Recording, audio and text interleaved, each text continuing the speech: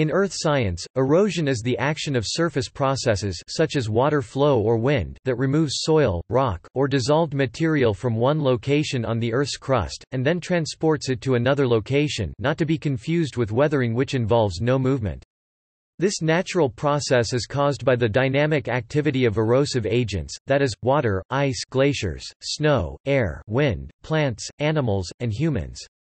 In accordance with these agents, erosion is sometimes divided into water erosion, glacial erosion, snow erosion, wind erosion, zoogenic erosion, and anthropogenic erosion. The particulate breakdown of rock or soil into clastic sediment is referred to as physical or mechanical erosion. This contrasts with chemical erosion, where soil or rock material is removed from an area by its dissolving into a solvent, typically water, followed by the flow away of that solution. Eroded sediment or solutes may be transported just a few millimeters, or for thousands of kilometers. Natural rates of erosion are controlled by the action of geological weathering geomorphic drivers, such as rainfall, bedrock wear in rivers, coastal erosion by the sea and waves, glacial plucking, abrasion, and scour, aerial flooding, wind abrasion, groundwater processes, and mass movement processes in steep landscapes like landslides and debris flows.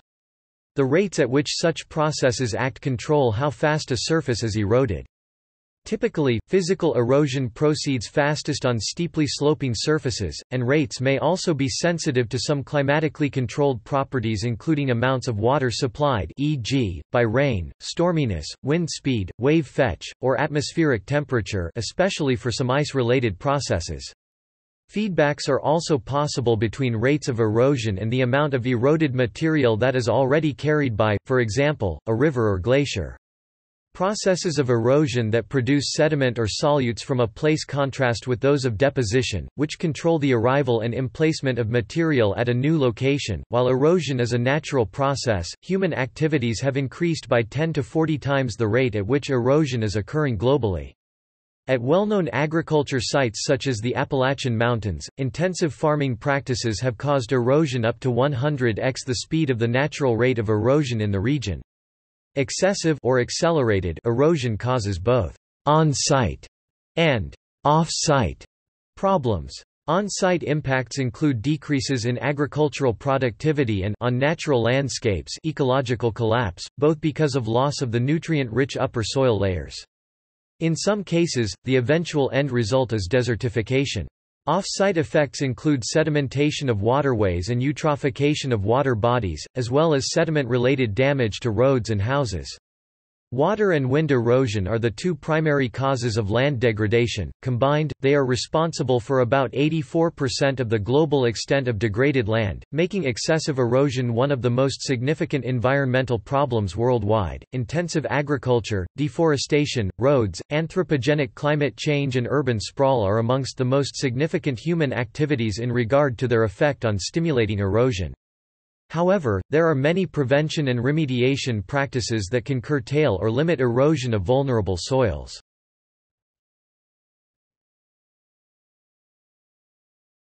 Topic: Physical processes.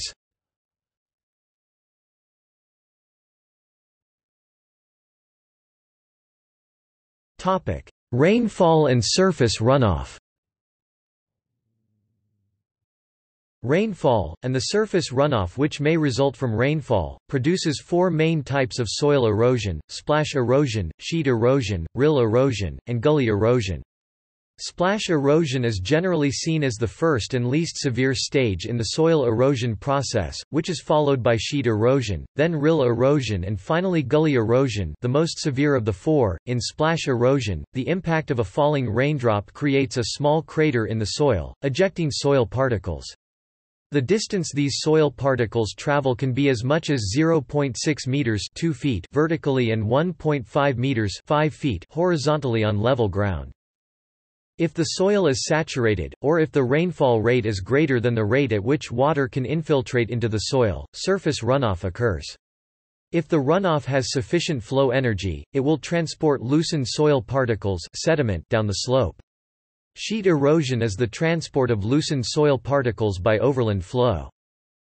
Rill erosion refers to the development of small, ephemeral concentrated flow paths which function as both sediment source and sediment delivery systems for erosion on hillslopes. Generally, where water erosion rates on disturbed upland areas are greatest, rills are active. Flow depths in rills are typically of the order of a few centimeters, about an inch or less, and along channel slopes may be quite steep. This means that rills exhibit hydraulic physics very different from water flowing through the deeper, wider channels of streams and rivers. Gully erosion occurs when runoff water accumulates and rapidly flows in narrow channels during or immediately after heavy rains or melting snow, removing soil to a considerable depth.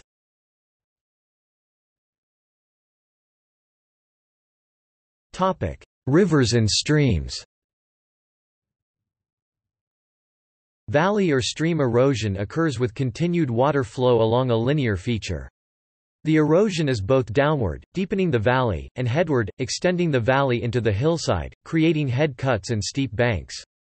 In the earliest stage of stream erosion, the erosive activity is dominantly vertical, the valleys have a typical V cross-section and the stream gradient is relatively steep. When some base level is reached, the erosive activity switches to lateral erosion, which widens the valley floor and creates a narrow floodplain.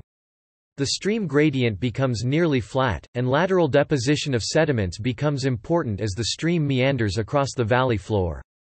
In all stages of stream erosion, by far the most erosion occurs during times of flood when more and faster moving water is available to carry a larger sediment load. In such processes, it is not the water alone that erodes. Suspended abrasive particles, pebbles, and boulders can also act erosively as they traverse a surface, in a process known as traction. Bank erosion is the wearing away of the banks of a stream or river. This is distinguished from changes on the bed of the watercourse, which is referred to as scour. Erosion and changes in the form of river banks may be measured by inserting metal rods into the bank and marking the position of the bank surface along the rods at different times. Thermal erosion is the result of melting and weakening permafrost due to moving water. It can occur both along rivers and at the coast. Rapid river channel migration observed in the Lena River of Siberia is due to thermal erosion, as these portions of the banks are composed of permafrost-cemented non-cohesive materials. Much of this erosion occurs as the weakened banks fail in large slumps. Thermal erosion also affects the Arctic coast, where wave action and near-shore temperatures combine to undercut permafrost bluffs along the shoreline and cause them to fail. Annual erosion rates along a 100-kilometer (62-mile) segment of the Beaufort Sea shoreline average 5.6 meters (18 feet) per year from 1955 to 2002. Most river erosion happens nearer to the mouth of a river. On a river bend, the longest least sharp side has slower moving water. Here deposits build up. On the narrowest sharpest side of the bend, there is faster moving water, so this side tends to erode away mostly.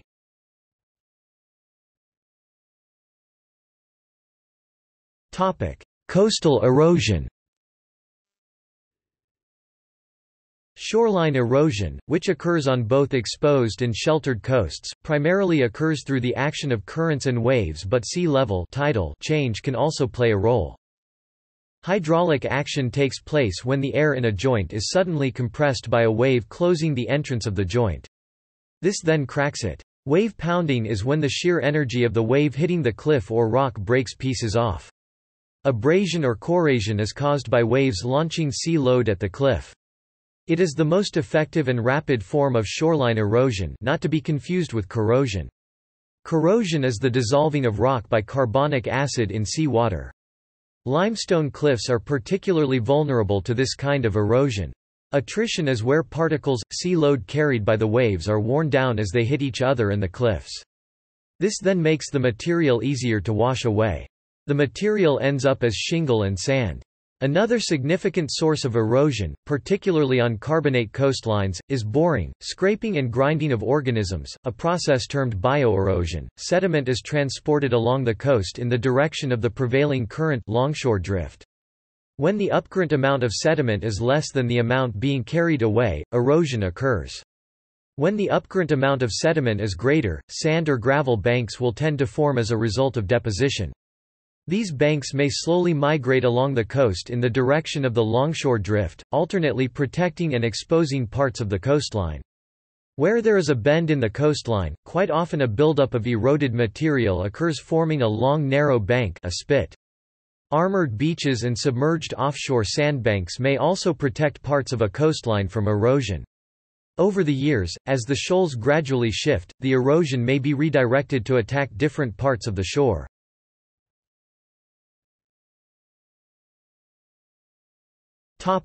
Chemical erosion. Chemical erosion is the loss of matter in a landscape in the form of solutes. Chemical erosion is usually calculated from the solutes found in streams. Anders Rapp pioneered the study of chemical erosion in his work about Kharkovage, published in 1960.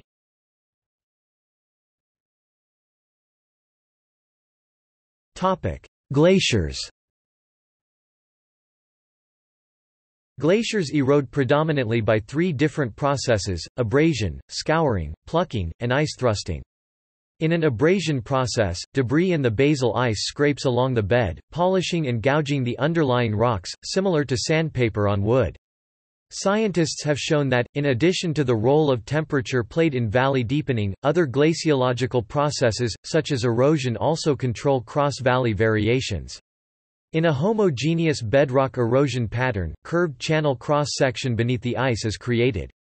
Though the glacier continues to incise vertically, the shape of the channel beneath the ice eventually remain constant, reaching a U-shaped parabolic steady-state shape as we now see in glaciated valleys. Scientists also provide a numerical estimate of the time required for the ultimate formation of a steady-shaped U-shaped valley—approximately 100,000 years. In a weak bedrock containing material more erodible than the surrounding rocks erosion pattern, on the contrary, the amount of overdeepening is limited because ice velocities and erosion rates are reduced. Glaciers can also cause pieces of bedrock to crack off in the process of plucking. In ice thrusting, the glacier freezes to its bed, then as it surges forward, it moves large sheets of frozen sediment at the base along with the glacier. This method produced some of the many thousands of lake basins that dot the edge of the Canadian Shield. Differences in the height of mountain ranges are not only being the result tectonic forces, such as rock uplift, but also local climate variations. Scientists use global analysis of topography to show that glacial erosion controls the maximum height of mountains, as the relief between mountain peaks and the snow line are generally confined to altitudes less than 1,500 meters. The erosion caused by glaciers worldwide erodes mountains so effectively that the term glacial buzzsaw has become widely used, which describes the limiting effect of glaciers on the height of mountain ranges. As mountains grow higher, they generally allow for more glacial activity, especially in the accumulation zone above the glacial equilibrium line altitude, which causes increased rates of erosion of the mountain, decreasing mass faster than isostatic rebound can add to the mountain. This provides a good example of a negative feedback loop. Ongoing research is showing that while glaciers tend to decrease mountain size, in some areas, glaciers can actually reduce the rate of erosion, acting as a glacial armor. Ice can not only erode mountains but also protect them from erosion. Depending on glacier regime, even steep alpine lands can be preserved through time with the help of ice.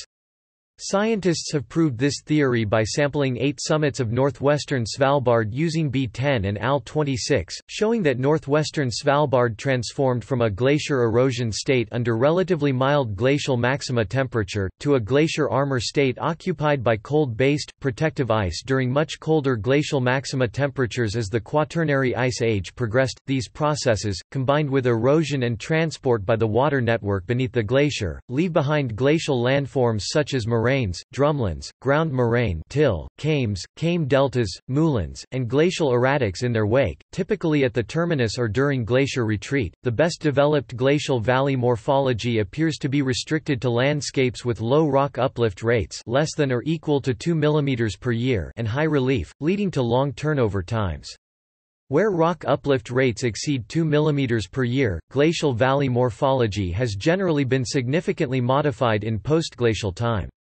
Interplay of glacial erosion and tectonic forcing governs the morphologic impact of glaciations on active orogens, by both influencing their height, and by altering the patterns of erosion during subsequent glacial periods via a link between rock uplift and valley cross-sectional shape.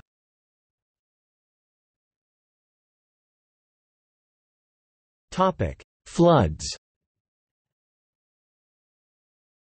At extremely high flows, cokes, or vortices are formed by large volumes of rapidly rushing water.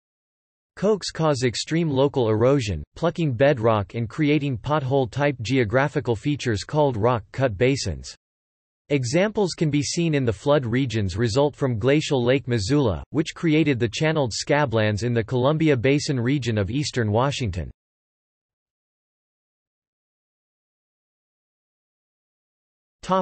Wind erosion.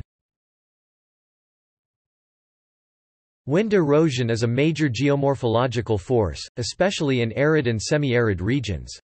It is also a major source of land degradation, evaporation, desertification, harmful airborne dust, and crop damage, especially after being increased far above natural rates by human activities such as deforestation, urbanization, and agriculture. Wind erosion is of two primary varieties: deflation, where the wind picks up and carries away loose particles, and abrasion, where surfaces are worn down as they are struck by airborne particles carried by wind. Deflation is divided into three categories: 1. Surface creep, where larger, heavier particles slide or roll along the ground; 2. Saltation, where particles are lifted a short height into the air, and bounce and saltate across the surface of the soil; and 3. Suspension, where very small and light particles are lifted into the air by the wind, and are often carried for long distances.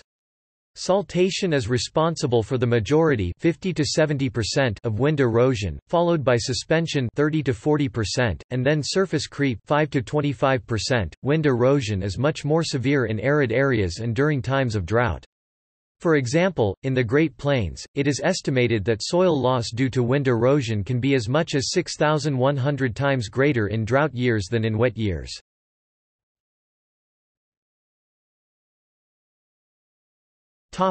Mass movement. Mass movement is the downward and outward movement of rock and sediments on a sloped surface, mainly due to the force of gravity. Mass movement is an important part of the erosional process and is often the first stage in the breakdown and transport of weathered materials in mountainous areas. It moves material from higher elevations to lower elevations where other eroding agents such as streams and glaciers can then pick up the material and move it to even lower elevations.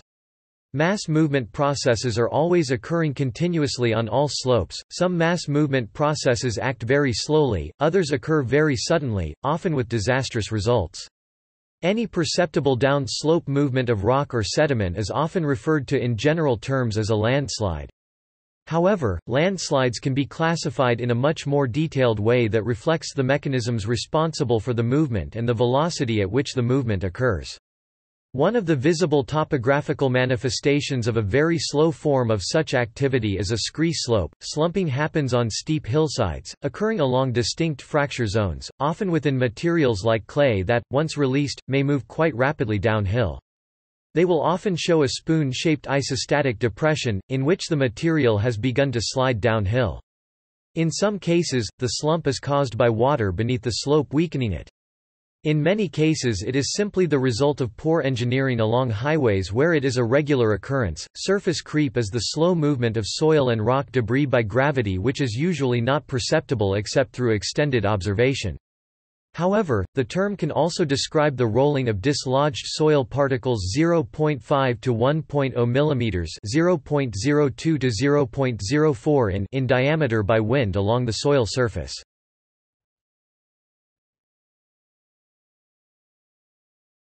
Topic: Factors affecting erosion rates.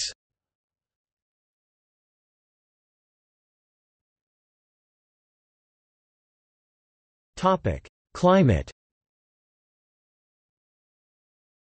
The amount and intensity of precipitation is the main climatic factor governing soil erosion by water. The relationship is particularly strong if heavy rainfall occurs at times when, or in locations where, the soil's surface is not well protected by vegetation. This might be during periods when agricultural activities leave the soil bare, or in semi-arid regions where vegetation is naturally sparse. Wind erosion requires strong winds, particularly during times of drought when vegetation is sparse and soil is dry and so is more erodible. Other climatic factors such as average temperature and temperature range may also affect erosion, via their effects on vegetation and soil properties. In general, given similar vegetation and ecosystems, areas with more precipitation, especially high-intensity rainfall, more wind, or more storms are expected to have more erosion. In some areas of the world, e.g. the Midwestern USA, rainfall intensity is the primary determinant of erosivity. For a definition of erosivity, check, with higher intensity rainfall generally resulting in more soil erosion by water. The size and velocity of rain drops is also an important factor.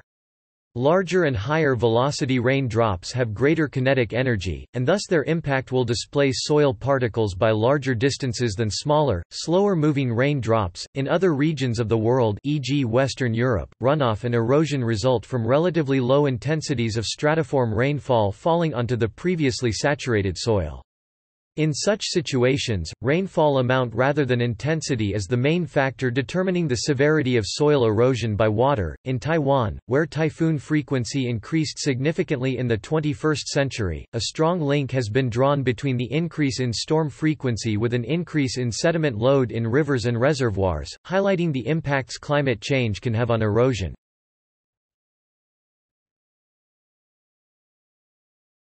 Topic: Vegetative cover. Vegetation acts as an interface between the atmosphere and the soil. It increases the permeability of the soil to rainwater, thus decreasing runoff. It shelters the soil from winds, which results in decreased wind erosion, as well as advantageous changes in microclimate.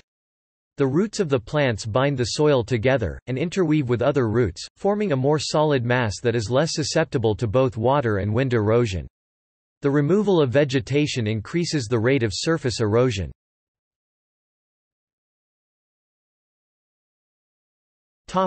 Topography. The topography of the land determines the velocity at which surface runoff will flow, which in turn determines the erosivity of the runoff.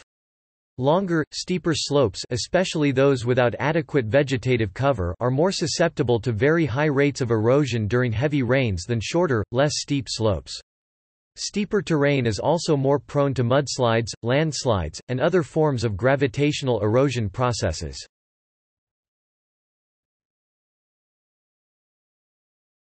Tectonics. Tectonic processes control rates and distributions of erosion at the Earth's surface. If the tectonic action causes part of the Earth's surface, e.g., a mountain range, to be raised or lowered relative to surrounding areas, this must necessarily change the gradient of the land surface. Because erosion rates are almost always sensitive to the local slope, see above, this will change the rates of erosion in the uplifted area. Active tectonics also brings fresh, unweathered rock towards the surface, where it is exposed to the action of erosion. However, erosion can also affect tectonic processes. The removal by erosion of large amounts of rock from a particular region, and its deposition elsewhere, can result in a lightening of the load on the lower crust and mantle. Because tectonic processes are driven by gradients in the stress field developed in the crust, this unloading can in turn cause tectonic or isostatic uplift in the region. In some cases, it has been hypothesized that these twin feedbacks can act to localize and enhance zones of very rapid exhumation of deep crustal rocks beneath places on the Earth's surface with extremely high erosion rates, for example, beneath the extremely steep terrain of Nanga Parbat in the western Himalayas. Such a place has been called a tectonic aneurysm.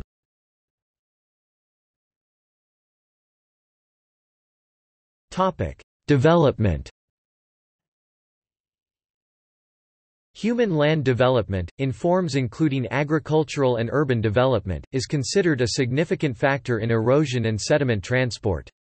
In Taiwan, increases in sediment load in the northern, central, and southern regions of the island can be tracked with the timeline of development for each region throughout the 20th century.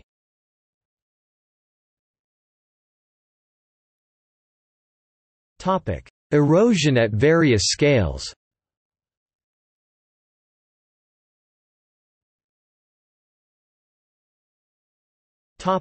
Mountain ranges. Mountain ranges are known to take many millions of years to erode to the degree they effectively cease to exist.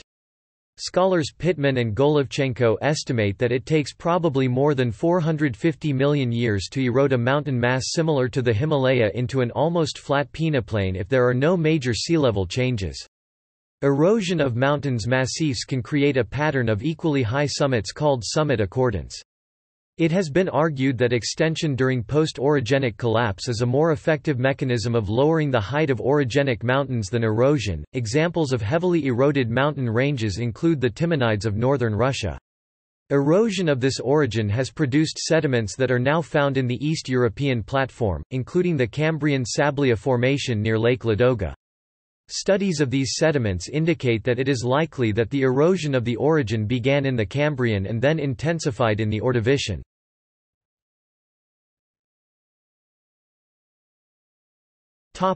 Soils. If the rate of erosion is higher than the rate of soil formation, the soils are being destroyed by erosion. Where soil is not destroyed by erosion, erosion can in some cases prevent the formation of soil features that form slowly.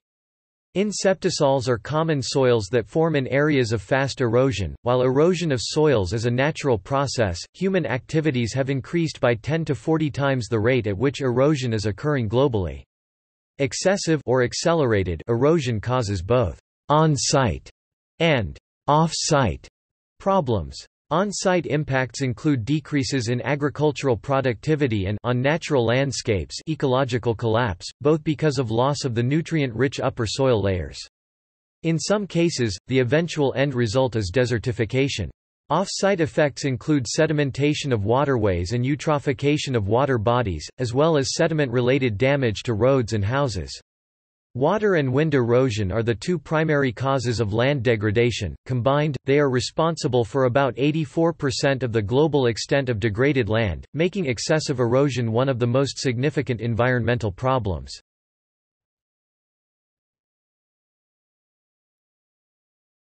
Topic: Consequences of human-made soil erosion.